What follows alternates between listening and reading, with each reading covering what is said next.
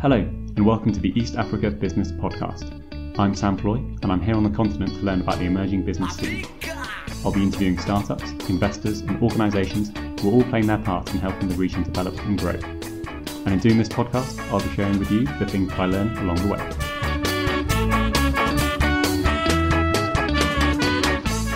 Education is something which a lot of people are hungry for.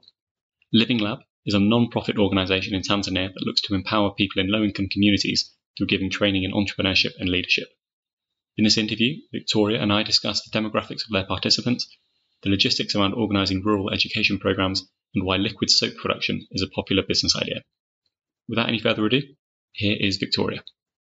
So I'm here with Victoria from Mboya Living Lab. Victoria, welcome to the show. Thank you, Sam.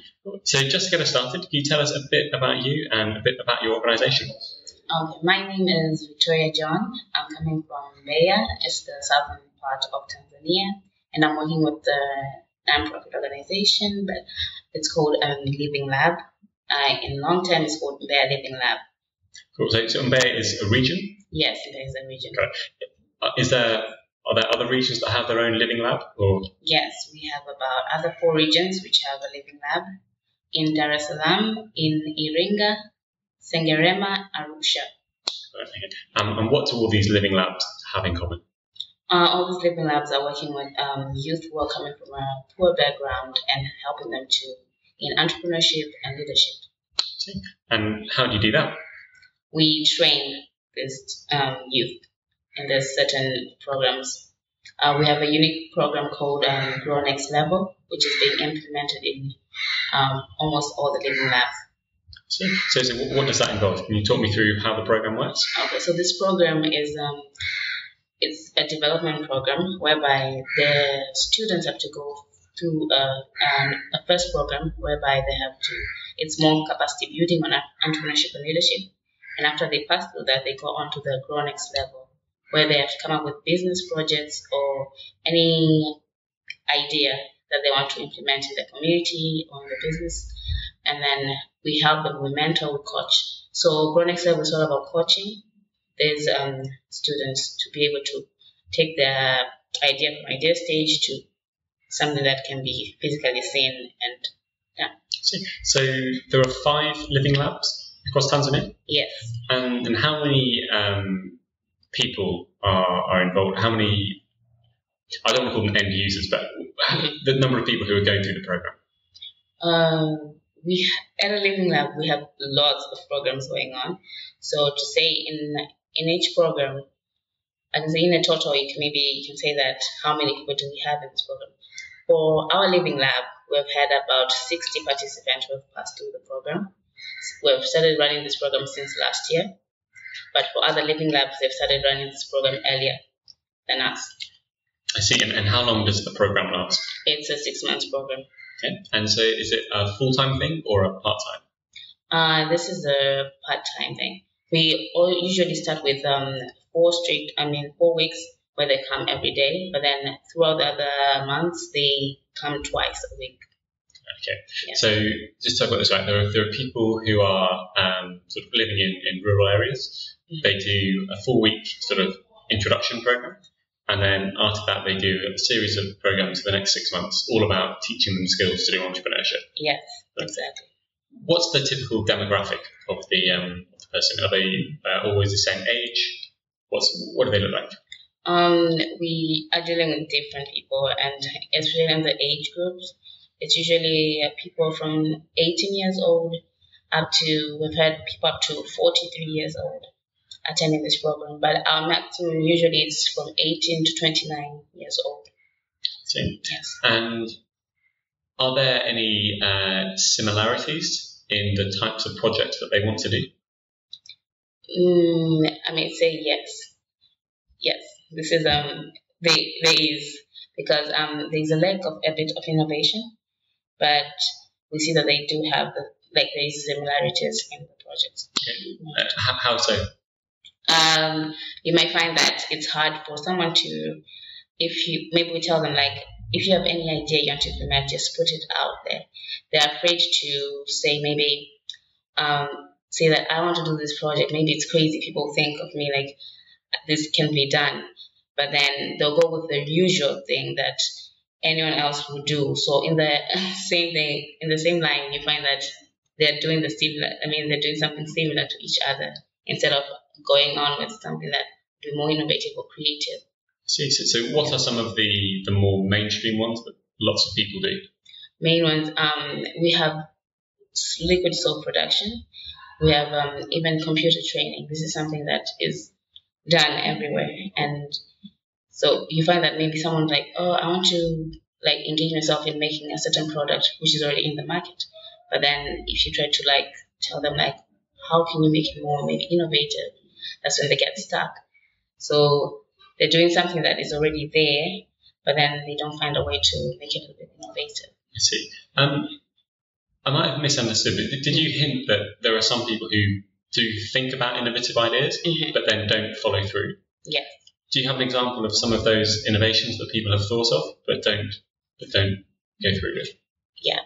So we've had a gentleman. He came up with an idea of to use I think solar energy to be able to. He has actually implemented this project in a village where he said he used just normal batteries and some bulbs to light up electricity. It's kind of like a complicated thing when you hear it, but then he said this is something that works and he would like to do it. But then when we told him that we can support you with the coaching on how to do it, he was afraid to go out there and say, maybe my idea will be stolen, so I can't like take this idea out. Maybe I'll do the same thing. So he started engaging himself in filmmaking instead and left that idea. So it was. So it was less risky for him to do filmmaking than it was to do solar power. Yes. Interesting. When it comes to the actual material that you're giving people, are there some things which people are like, yep, got it, understood, move on? And there some things that you need to sort of go over lots of times because people do not understand? There are a couple of things that we need to really like go over it, especially when starting up a business or maybe starting up a project. This is some of the things that we have to go through because most of our programs, we don't say we like financially support them, but we support their ideas or maybe mentoring and coaching them. So we have this thing that they have to start from zero. Like there's no source of any like funds or anything. So they have to come with something that which doesn't have a financial support. So sometimes we have to go through and through all over again because no one can really understand you and say, come up with an idea when you don't have to use any. We're not giving you money, but come up with something that you can generate, and then in the end you see something out of it. So this is something that we're struggling to keep on now coupling. Yeah. So just so I've got, so the program involves creating a business with no financing. I mean, how do you do that? Well, we are looking at, we're saying that when someone is an entrepreneur, you have to have a little bit of creativity in yourself. And when you're looking at creativity, you can start with something as small as maybe a water bottle. We have had different cases or in other living labs, and even in our living lab as well, that people are starting with an environmental project, making dustbins out of water bottles. And they're selling this, and people are like, wow, we didn't know that these water bottles can be turned into a trash can, and we can actually use them. So they're starting off with trash cans, and they're selling this, and then they're getting the money. So our natural, or maybe we say our resources just surrounding us sometimes, can provide us the money that we need. But that's what we want them to think first, like what we have, we can use that instead of we give you money, like go and do this and go and do that. So that's how we unleash that creativity in them. See. Yeah. Right. And why is it called Living Lab? A living lab. Well, this is it's not like a laboratory where we're dealing with chemicals. We're dealing with people, and we're dealing with people who are coming from low backgrounds and poor backgrounds. People who have given up on their lives mostly and are looking for a new path in their life. So we're kind of like bringing them into this living lab where there are people who need to be changed and they need to be transformed and have a new mindset. So this is how we came up with this living lab too. And so how long has the living lab sort of organization been going for? For now, we are running for 4 years. We started since 2012 till now. And that's like 5. Yeah, okay. Yeah. And who was it that started it? The person who started this is my other colleague. His name is Wolustano there. Yes, he's the one who started this. And with the support of a Tanzania City project, which has been running here in Tanzania, we've been able to run our project, our living lab till now. I see. Can you expand, what is Tanzania City? Tanzania City is a bilateral program which was brought by the Finnish government and the Tanzanian government in order to bridge the gap of ICT knowledge in Tanzania. I see. And are there sort of similar type programs with other governments, or is it just mainly Finland that are doing this? It's mainly Finland. Okay. Yes. Do Finland and Tanzania have a particular friendly past? Like, those aren't two countries that I would have naturally paired together. Mm-hmm. I may say yes, because I can see a lot of most of like non-governmental organizations are dealing. I see most of like Finnish people coming here, and even there's a good ground between the Finnish and the Tanzanian government, and I've seen that there's no like any kind of. So I think we're good. We're good. Nothing there, no beef. Cool. Yeah. Okay, cool. And when you sort of look at the next sort of few years, what do you think? What do you think Living Lab will look like? How will it evolve? Wow. Okay, so in the next coming years, I think the Living Lab will be another thing, especially because in our region, this is something totally new, and people are slowly like accepting it and knowing all about it and how it functions. Because when you tell someone what a Living Lab is, it's kind of like, what is this? But now people are more aware, are getting aware of it, and I think for the next few years to come, it will be a big change maker, like organization in my region or even in Tanzania at large. How do you measure success in your business, in your organization? We measure success by the number of people who are coming out of the organization going to implement or doing something. I mean, when you say implement something, what are they? It either is a project. So we're looking at the people who are coming out. So if the people that we're training or if the people we're giving the coaching to, at the end of the day, they're going back to the same place they were, then to us it's a failure. But I'll say that we measure success by the number of people who are coming out with going to implement a certain something even small, even something that can, or feel that their life has been changed at a certain level. That's how we see it as success. I see. And so you say that with your region, there are 60 people who have been through. Mm-hmm. So those are 60 people who have completed the 6-month course. Yeah. And how many of those are doing the project? How many of those have been successful? Okay. From there, we have about 10. From the 60, we have about 10 who have been able to. Some of them have gone and with employment, they've gotten themselves employed. Some of them are running their own businesses, and some of them decided to go back to school. So when you say the people who have gone into employment and started their project, those are the 10? Yes. I see, and then the other 50 have gone back to what they're doing? Yeah, the other 50 have gone back to what they're doing, and some did leave before the program ended because of some other personal issues of their own. So these are 2 cycles different. One was which was done last year where we had 30 people, and the other one was this year where we had 30 people. I see. Yes. Okay. What have been the main lessons that you've learned from doing your first 2 cycles? Wow. The people, of course, and also participation and just commitment, being committed to what we're doing, That's the biggest lesson I've learned, that you have to be really committed to really change someone. Like, if you don't put your heart into it, then failure is at your doorstep. But you have to really commit yourself. That's the biggest lesson. Okay. And how will the third cycle, how will that differ to the first two? Yes.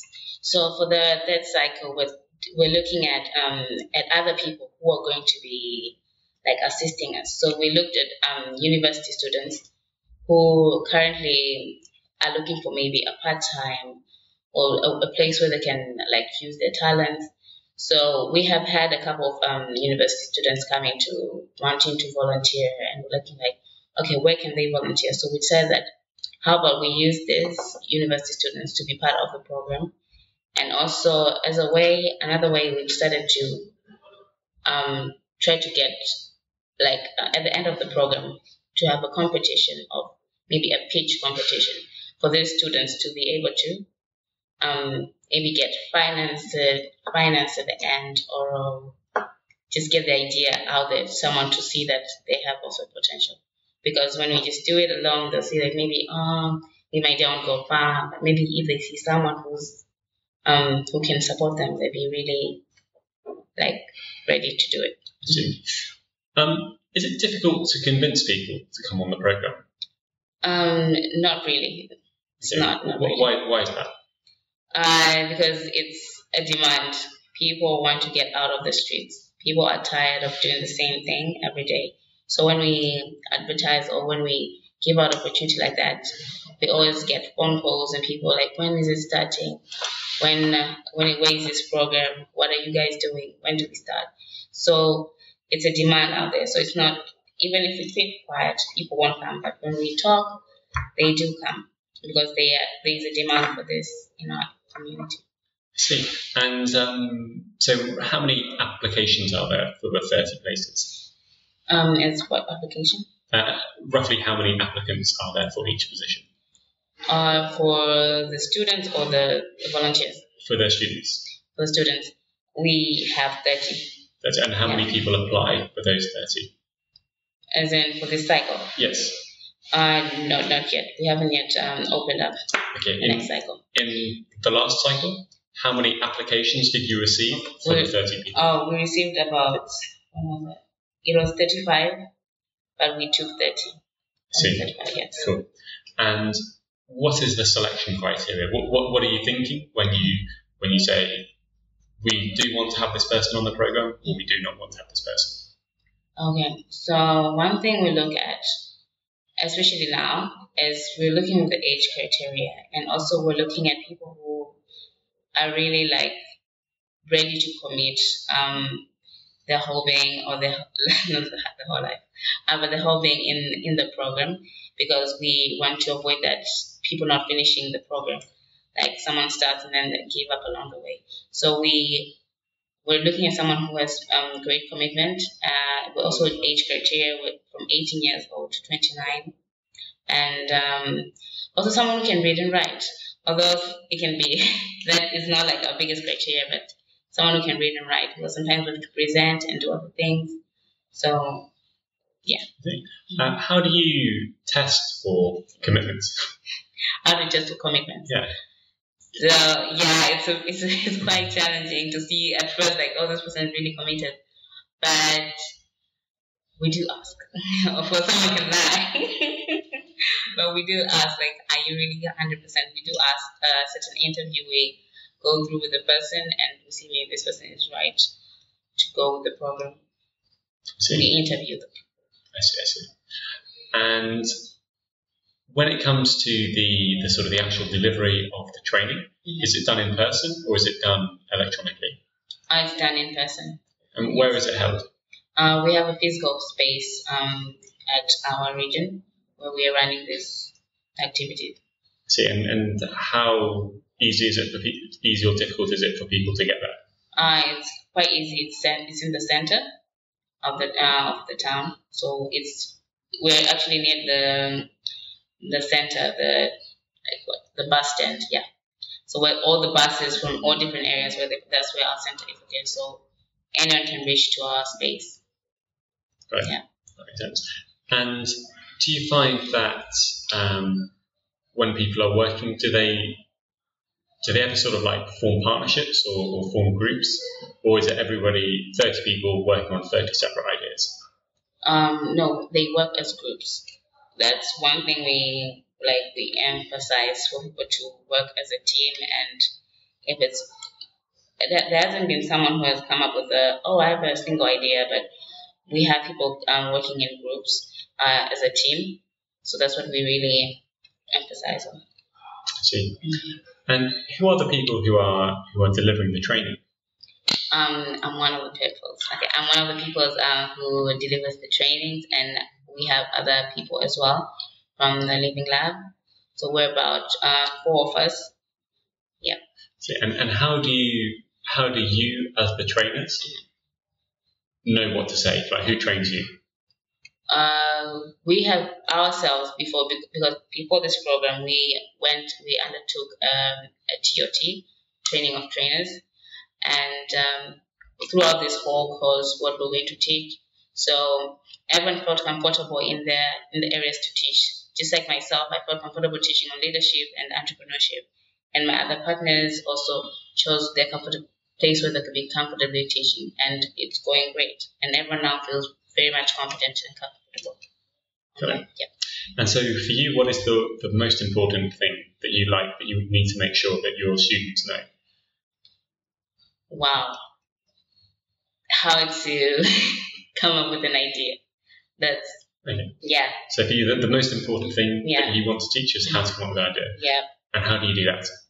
Well, we have different tools that we have. I think different tools that we have that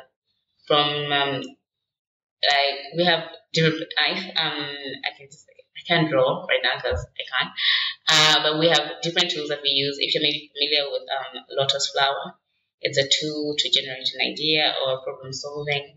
We have a fast generator idea thing, which you can just use to come up with an idea. So these kind of like different tools that you use. I find this most fascinating because this is where you can get a creative idea or not come up with the same thing. So this is actually something that these are some of the tools which I'll be using the next coming cycle. See. Yeah. So what sort of ideas have any sort of ideas come up where you've been like, gosh, I never would have thought of that? Have you been surprised by the creativity of the students, or in all of them have you sort of seen, okay, I can kind of, if I give you a lotus flower, I can kind of predict what ideas you're going to come up with, or anyone done ideas and you've been like, wow, not expecting that? Well, I would say the students have not yet used these tools, but according to what, it has been hard for them to really think out the box, that's for sure.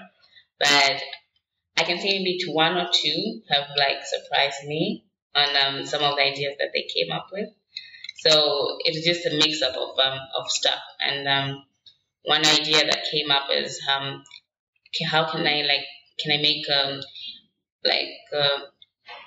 one of the students made a dress out of paper, and the dress really looked good. So it was one of the something that I found like, wow, okay. And it was just someone who was very quiet in the one of the quietest students. And then when we said, okay, there's a paper, come up with something, and the student made a dress. Oh, you were expecting she was going to write down her idea. She comes back and she's wearing it. She's wearing it, I know. So that was really interesting. I see. How does Living Lab sustain itself in terms of the cover its costs and things? Okay. So the Living Lab, as we just finished up the Tanzania City program, which was financially supporting us, and but currently we do have our own businesses which we run to cover some of the costs, like maybe electricity bills, water bills, and other running costs. So we run a dry cleaning business, and also we run other events for other people.